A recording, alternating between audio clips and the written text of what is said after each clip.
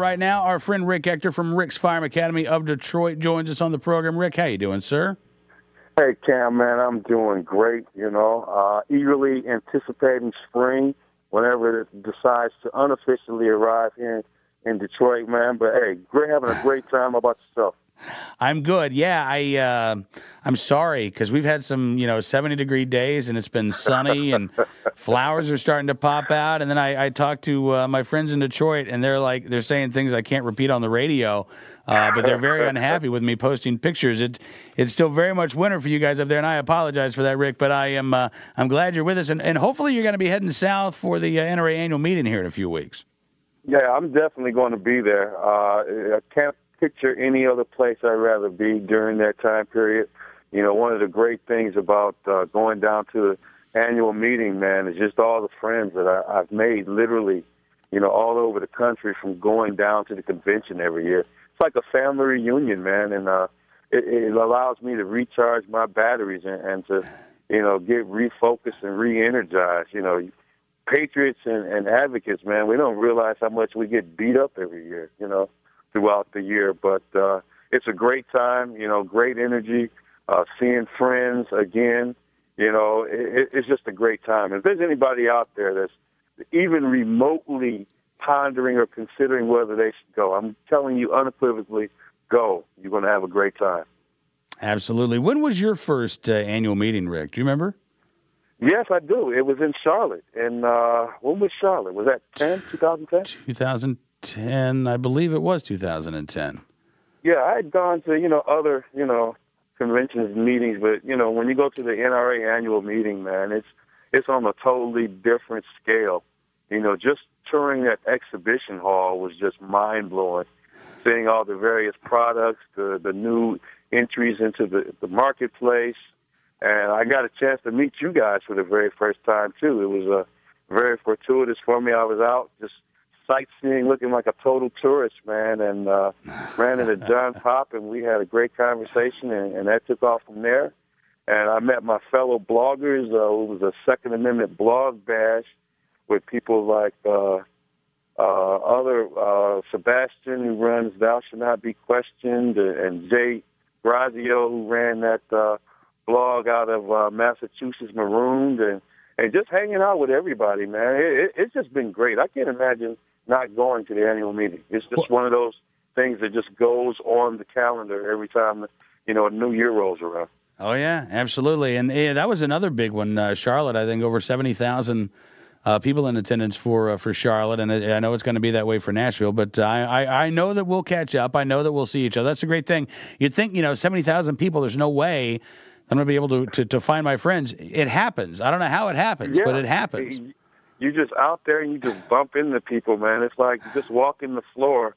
I bumped into folks like my buddy Ken Blanchard and Coleon Noir, and I always see you guys. And a mandatory visit for me anyway, personally, is to stop by and see the Gunny, and talk with him and get another picture for the archive. So it's really cool, man. It's one of those times where I can go and just be a total fan myself, right? And just sit back and just enjoy the atmosphere. All right, well, listen, let's talk about a couple of things. I doubt highly. I mean, I suppose maybe there'll be some sort of anti-gun protest. I don't know if Moms Demand Action's Kristen Moore will come down from Michigan, but she was on Michigan radio talking, Rick. She said women need to know that getting a gun makes things more dangerous for them, according to Breitbart's A.W.R. Hawkins, said that women who are considering concealed carry, quote, should know about the potential for self-defense, but also about the risks that gun ownership introduces, including homicide, suicide, or an accidental shooting. And as soon as I read that, I wanted to talk with you, Rick, because I think that is so insulting.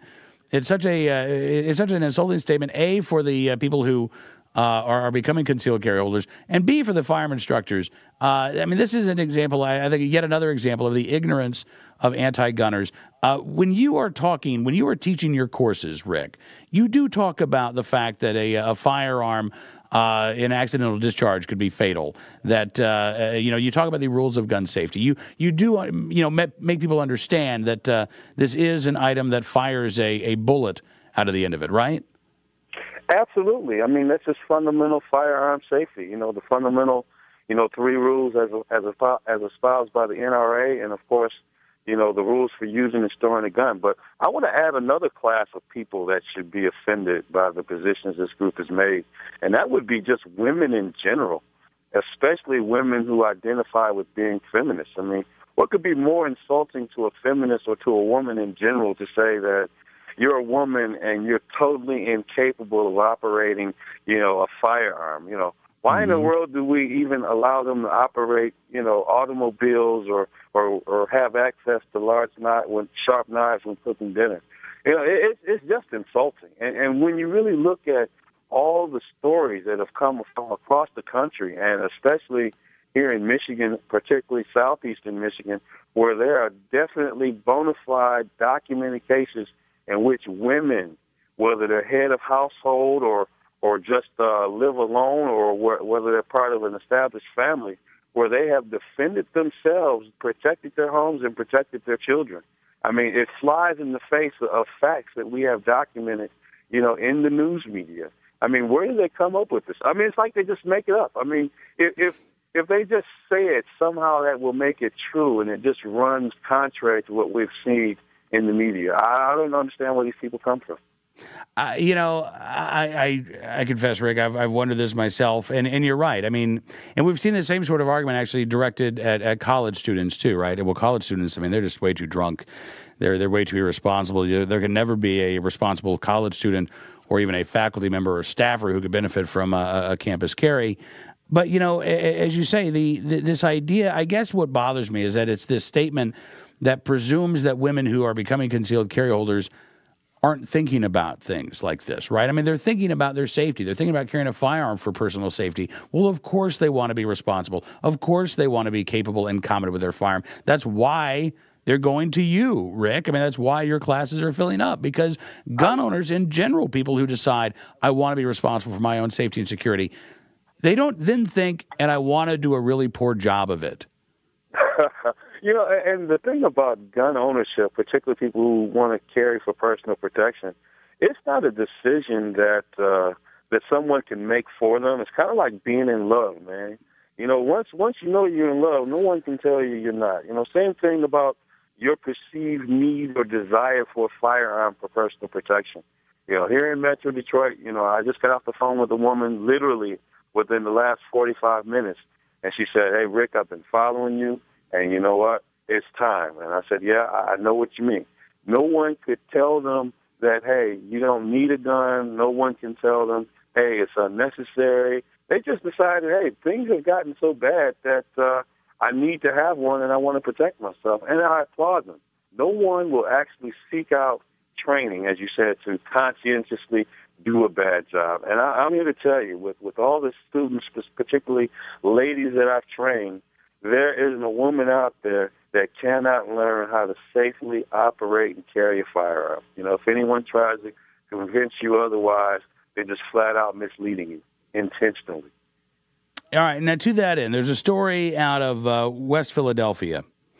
Police say a man, this is from NBC in Philadelphia, police say a man likely saved the lives of several people when he shot and killed a gunman inside a West Philadelphia barbershop. Apparently this guy was inside the barbershop, started fighting with another person, pulled out a gun, started shooting, and a man outside heard the gunfire, ran into the shop, took out his own gun, according to investigators. He then struck the 40-year-old man once in the chest. Police have said this guy's a concealed carry holder. And I believe the comment by the chief of Philadelphia Police Captain Frank Llewellyn, quote, "The person who responded was a legal gun permit carrier. He responded, and I guess he saved a lot of people in there." I guess, Rick. Yeah, it's more than guess, man. And I definitely applaud people who, are so selfless to put themselves in harm's way for other people. I mean, that's truly a selfless act. But, as we know, that the more guns that you have in the hands of law-abiding citizens, it protects everyone else. It protects the people who are vehemently and ardently against firearms. Just the simple fact that there might be someone lawfully carrying a firearm and is trained to use it could stop, the evil desires and foolish acts that these criminals want to perpetuate against the rest of us out here. So, if you're out there, I strongly applaud people, to take it upon themselves to be more active in their personal protection and get a gun, and most importantly, get the training and be responsible. That's all we ask. Rick, listen, I appreciate you coming on the program, sir. It's always a pleasure, and we will see you in Nashville. I will be in Nashville, my friend. Give my regards to the other Cam and to Mr. Pop, of course, and the new guy, Kyle, and Eric, and all the gang. Tell everybody I said, hey, catch you in Nashville. All right. See you soon, Rick. Rick Ector joins from Rick's Firearm Academy of Detroit.